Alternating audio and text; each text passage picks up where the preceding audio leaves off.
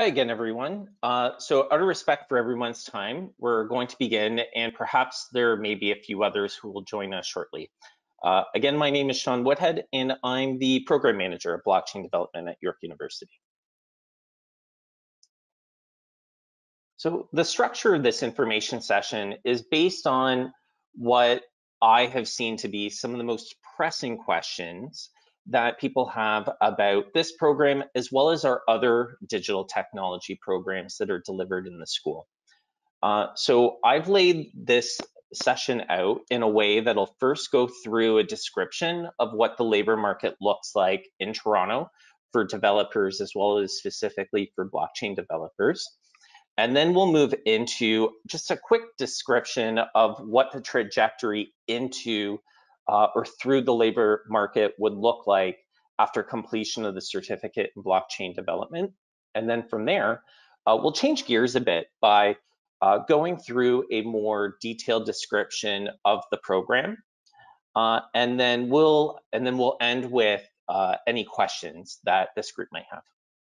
And just before we get into that, just a couple quick notes about the person that you're listening to today. So as I said before, my name is Sean Woodhead. I'm the program manager for blockchain development. I'm also the program manager for a series of other digital technology programs that are delivered in our school. I've been with the School of Continuing Studies since 2017, and my entire career has been spent in the Ontario College and University sectors. So with that, I bring to this program ample experience in program management. Now, education-wise, I did my Master's of Education at the University of Toronto, and I'm currently working on my PhD in education at York University. Also, and specific to blockchain, I'm the academic liaison for the Canadian Blockchain Olympiad.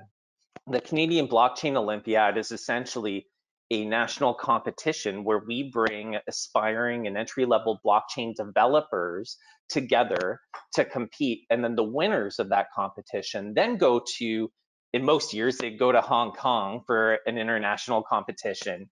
This past year, it was done online, but typically they go to Hong Kong to compete internationally, and the winners of the Canadian Olympiad, they're there representing Canada, of course.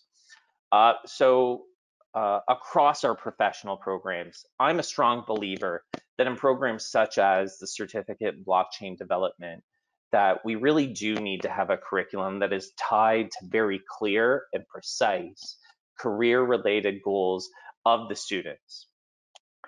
So I'm going to go a bit deeper, as I mentioned later in this session, around how we've tried to structure this curriculum so that it would correspond very well with what would be the career-related goals and the technical skills that you would be seeking to obtain in a highly technical program such as blockchain development. So the labor market, what does it look like?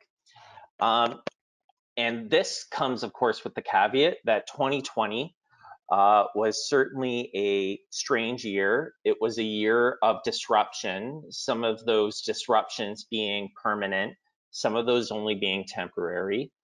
And what we see across a lot of digital technology occupations is that they were certainly affected less than in some other occupations. Now, outside of the COVID-19 matter, CBRE is reported Toronto is the fastest growing tech community in the world, and it is the #3 tech community in North America.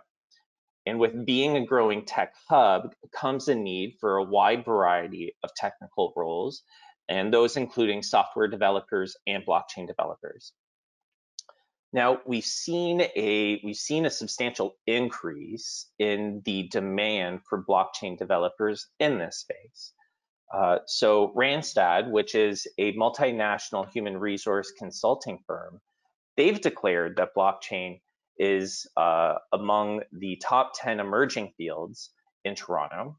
And we've also seen a 374% increase in demand for blockchain developers. Now, to put this into the perspective of how large is the developer community in Toronto, while I don't have data to share with you on how many fully employed developers there are in Toronto right now. An interesting data point that we can still look to get some sense of how large the community is, well, what are the number of new job postings for developers in Toronto?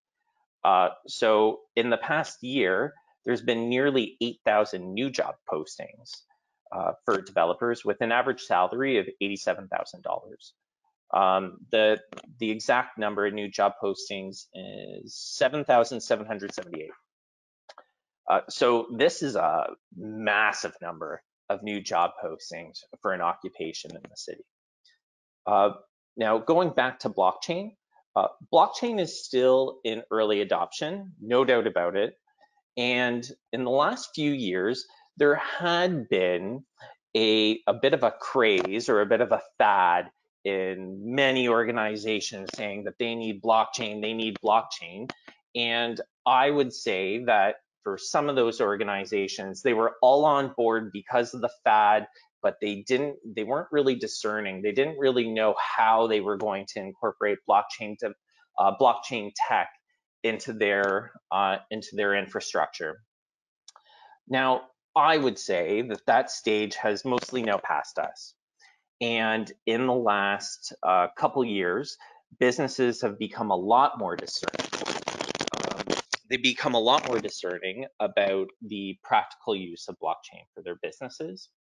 And one observation that I've made that also reiterates that or supports that perspective of mine is that for management consulting, a lot of management consulting or personnel that I've spoken with, they said that they're spending less time than they had been a few years on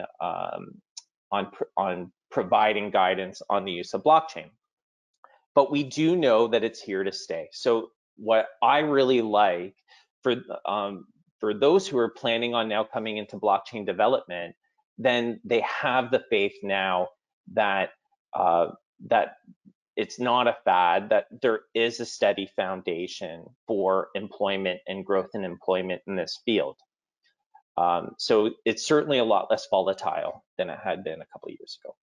So what I had done in advance of today's session, I went into a platform called Burning Glass Labor Insights. Burning Glass Labor Insights offers an aggregate of job postings across Canada, and I'm able to filter and create subgroups based on a series of different search parameters. So what I looked at in advance of today's session was what are, in this aggregate, what are the things that employers are looking for when they're hiring blockchain developers. And the parameters that I used to define a blockchain developer were that blockchain was a noted skill, and I excluded any job titles or any jobs that were coded to something that would be non-technical. And what I found in the search results was largely this, that they are looking for software development experience and not necessarily blockchain development experience.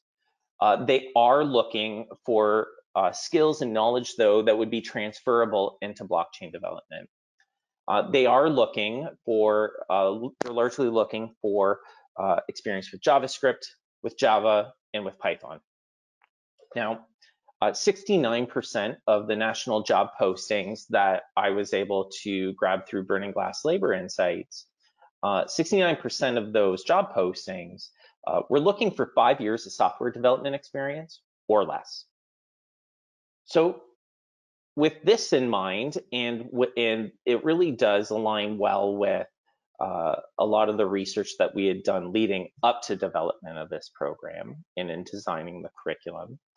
I think it's important for me to share with those that are on today's information session, why did we launch this program?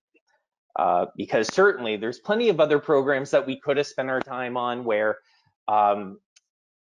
it would have been easier, it would have been less niche. But if you look across our other programs, You may notice that we have a lot of programs that do sit at the forefront of technology. And our school does have a commitment to supporting the future of work. And so with our programs, we aim to address these areas of high skills demand, and even when it may still be in early adoption phase. So early in our process of development, what we do is we engage with several industry leaders and with hiring managers to get a sense of what they're looking for in graduates. And in this case, then, what would they be looking for of our graduate if they were going to hire them on as a blockchain developer? This is a crucial step to us, ensuring that our program graduates students with the proper skill set to succeed and thrive in the future of work that I just spoke about. Our program is only going to be as strong as the success of its graduates. So what this also means is that even though we do want to graduate highly technically skilled graduates, we also want to support the development of what we would refer to as a top of the T graduate. So what I mean by a top of the T graduate is that there is a lot of depth to their technical skills, but we also aim for them to be well-rounded. We want them to not just graduate with the tech skills, but also with the cross-functional skills or the soft skills that are needed in the workplace. So these vary from program to program, and they would include skills such as active listening, persuasion, and empathy. So when we're designing our curriculum, we are very focused on the technical knowledge, the technical skill, and we're also searching for ways to help develop and assess the ability of those cross-functional skills of our students. And then perhaps the last reason that I could share with why we decided to launch this program is that this is the first and only Canadian university to offer this type of, to offer a blockchain program such as this. And so with us really being a leader in continuing education in Canada, it is very important for us to find these opportunities to be the first to market, to then set the bar really high in developing and delivering technical programs such as certificate in blockchain development. So now moving into some specifics about the program. There's a wide variety of tools and applications that are introduced in this program. And I've listed those up on the screen here. This is not an exhaustive list, but this is a list of some of those. And in our program, we do have, we've split the focus between public and private blockchain. And what you may find when you're as you've been searching for educational programs, there is a lot of attention that some programs have applied to public blockchain and many to cryptocurrency. And with where Bitcoin's at right now, then I can appreciate why there's a lot of attention on cryptocurrency. This program is much more than that, and this program has brought in some focus on private blockchain, and specifically because a lot of graduates who are looking for work in blockchain development will be finding themselves at some point working within the context of enterprise. So now going down to the course level. So you'll see up on the screen here the 4 courses that make up this intensive format of the certificate in blockchain development. So we've designed the program so that each course ladders to the next, and it's scaffolded so that what you learn in the first course helps support your learning in the second course and the third course, and then everything culminates into that final blockchain development capstone course. So with the first course, this course really covers the fundamentals of blockchain technology. And even in the first course, students are already working on practical projects. So students will already be building stuff in the first course. Now moving into the second course, This has more of a public blockchain focus, and this is where we're introducing students to Ethereum. And in this course, students are designing a smart contract, and then they'll be developing and deploying their own decentralized application. Now, in the third course, this is the private blockchain course. This is where students will be learning the fundamentals of enterprise decentralized applications, and then also the integration of that decentralized application into enterprise systems. So in this course, this is where students are going to be introduced to Hyperledger Fabric, and then among other tools and applications, of course. Now, in the final course, this is where students are working end-to-end on a blockchain project. And in this course, students do get a choice. If students wish to be paired up with a business, we will pair those students up with businesses. If students wish to not work with a business, and instead, if they want to work, if they're working on their own startup, or if they are working, or if they just want to work independently otherwise, then that's fine too. And so I just want to highlight really quickly some of the benefits of having a capstone course. We consciously put a capstone course at the end of this program because we knew just how much value that offers to students. Right now, it is rare for software developers to be able to acquire blockchain-specific experience in an organization. So one of the benefits that we're hoping students will, or that individuals will seek out through our program, is the ability to work with a business on the development of blockchain within their organization.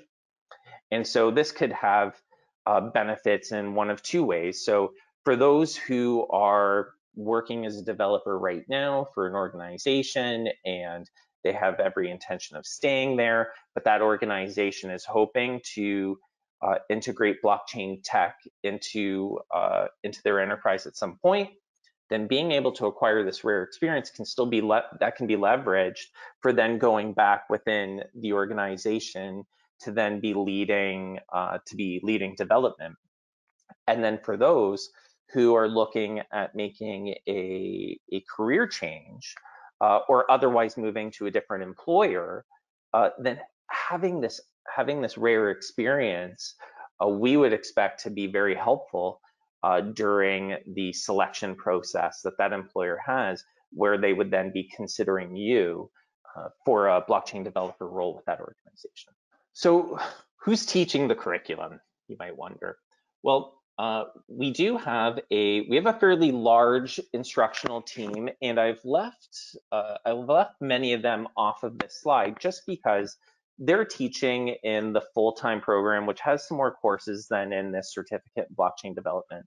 And that full-time program is designed more for individuals who don't have software development experience. And I'll touch upon that again in just a minute. It's another slide or two down. So with this instructional team, I've put the most recent addition first. So we have Govind, and Govind is, as I mentioned, he's the most recent addition to the team, and he's currently a lead developer for Virtual Systems in Toronto, as well as being an entrepreneur who has co-founded Data X1, which offers solutions for participants in research to maintain ownership of their data and to get paid for its use. And then we have Dhruvan.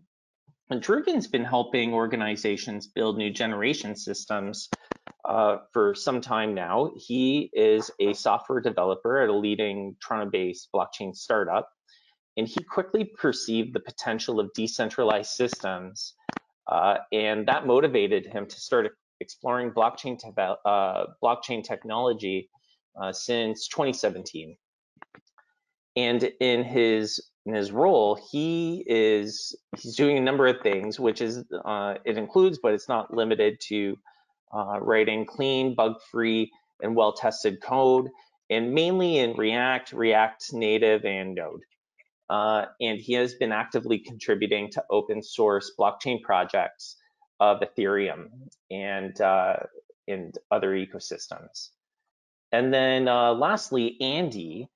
Andy is a senior technology leader, and he's very passionate about developing innovative solutions using blockchain tech. With over 15 years of experience in finance and fintech, Andy's now the CTO and co-founder of Aquanow. And Aquanow is a fast-growing fintech startup which provides digital assets trading platforms and infrastructure. And Andy is also the one who he is teaching the capstone course. So on top of teaching in that course, what Andy's also doing is Andy's the one who is procuring the capstone projects that students will be working on near the end of this program. So for the admission requirements, what should you have coming into the program? So this is continuing education. So in continuing education, most of our programs are open enrollment. What that means is that anybody can register. Now, with that in mind, and as I've mentioned before, this is a highly technical program. So what I strongly recommend that for anyone who is considering this program, they should have a high level of comfort with coding using JavaScript. Now, if you do not have experience with JavaScript, but you do have a programming background using other languages, then sure, that's fine. And you can pick up JavaScript very quickly.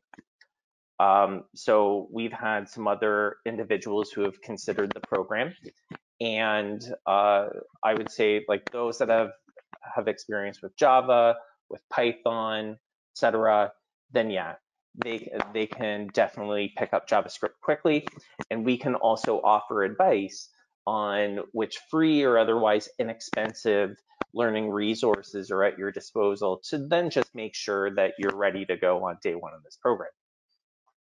Most importantly, you should have software development experience. If you do not have software development experience, then I do not recommend that you come into this program yet. So what do you do if you don't have the experience? Well, I would say that there's at least two options that you can consider. The first option is this. If you're looking for what would be a part-time format, you could do the certificate in full stack web development. And this is a program that we've now been offering for a couple of years. It's very popular, and anecdotally, based on those that I've spoken with about the program, they really like it. If you complete the certificate in full stack web development, you would then be able to move fairly seamlessly into the certificate in blockchain development program.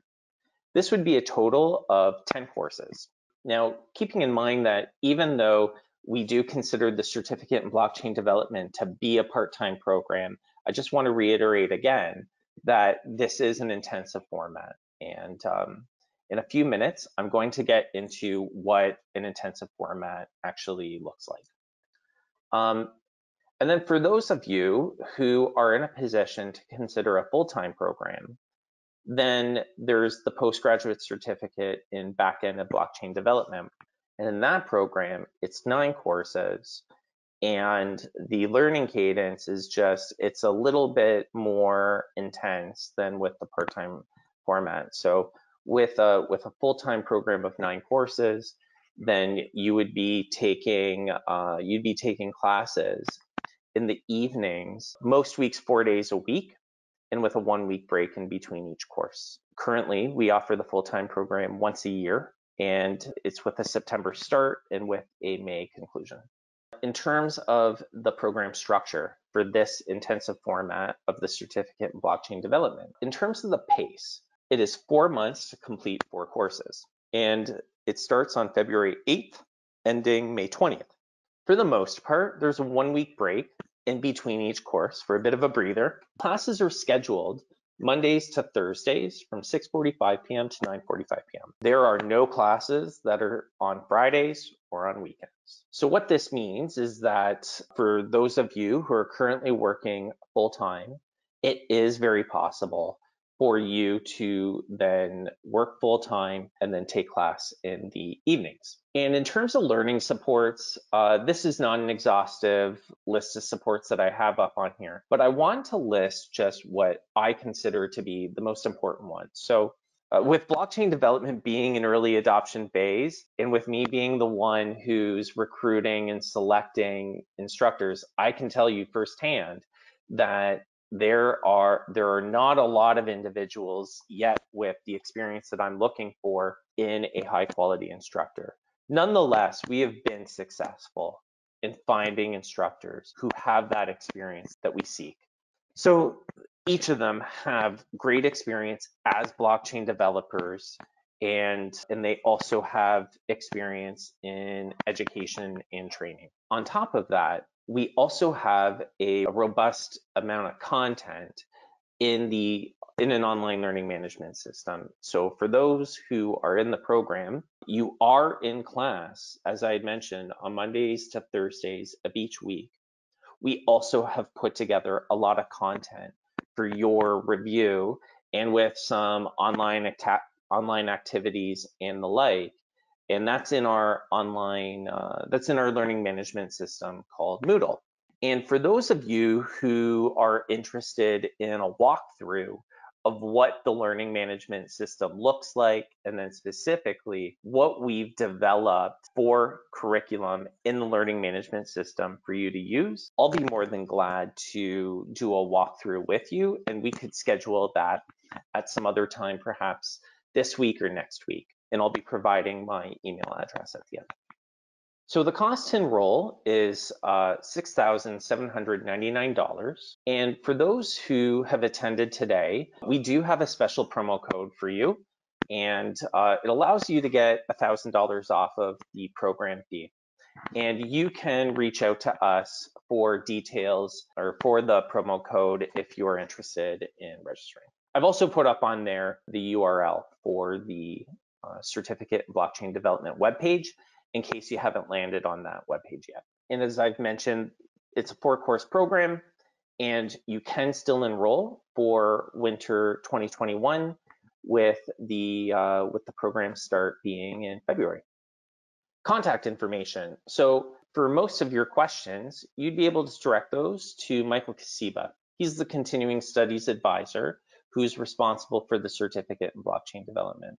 And you can reach Mike at continue@yorku.ca. If you have made your decision, you want to register, and then you have some questions about what registration looks like, or if you're having some issues actually getting registered for the program, no problem. Just reach out to the registration team.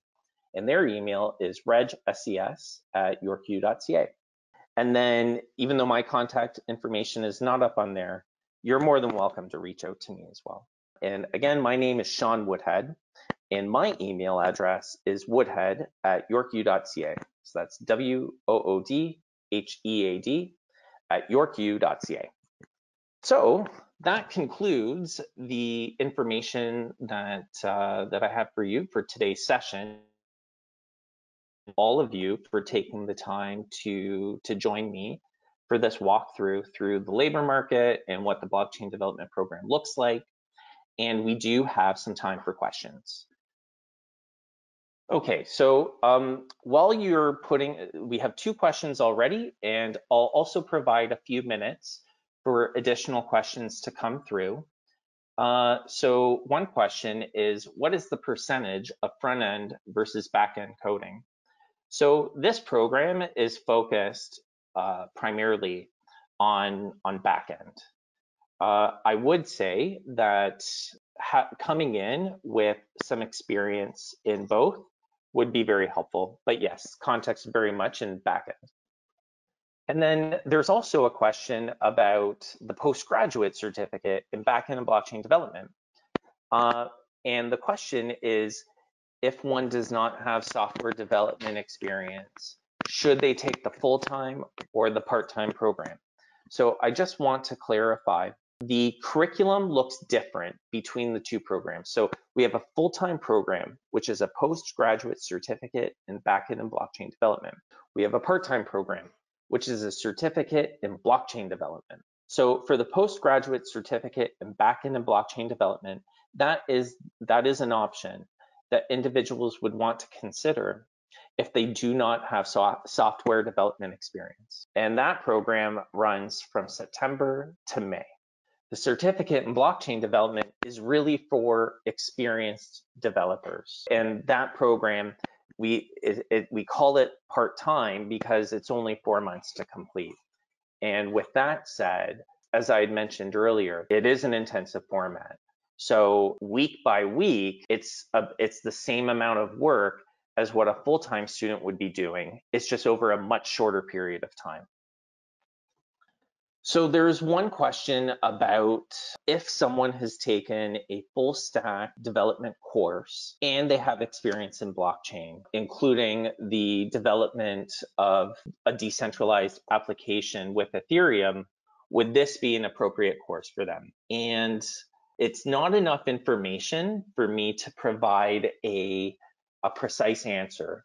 The reason being, I think it would be beneficial to go through and look at what other aspects of our courses were not covered through that experience. So I think that would actually be a great question to explore in a one-on-one meeting. So for the individual that has that question, I would suggest reaching out to me directly, and then we can schedule a time to chat and investigate that further.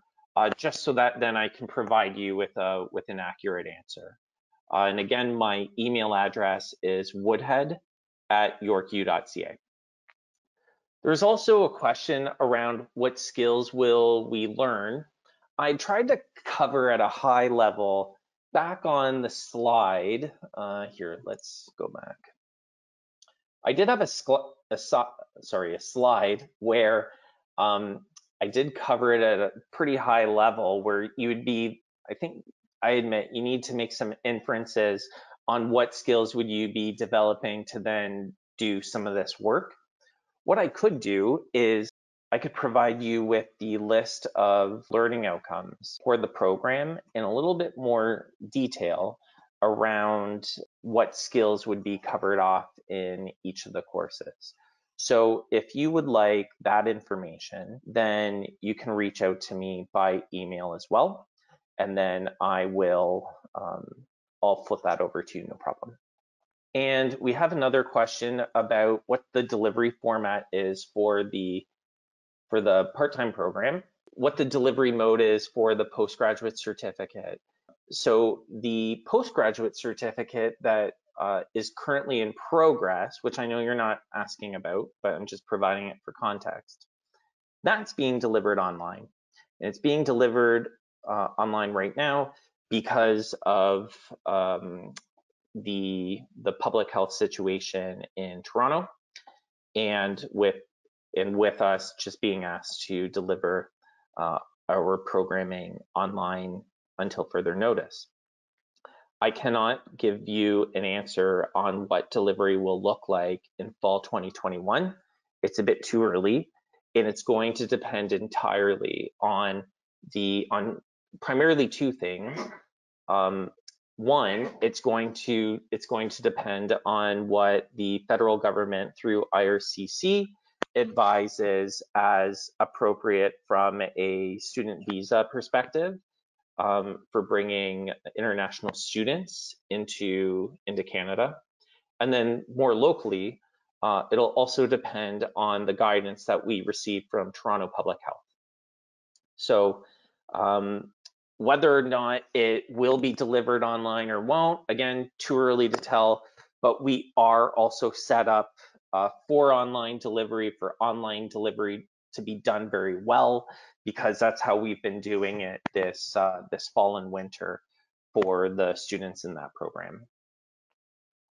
Okay, and I believe I've answered all the questions. Thank all of you for coming today. Means a lot. I hope you learned a few things about the program and the labor market. And both Mike and myself were very happy to answer any other questions that you might have in advance of this program starting next month.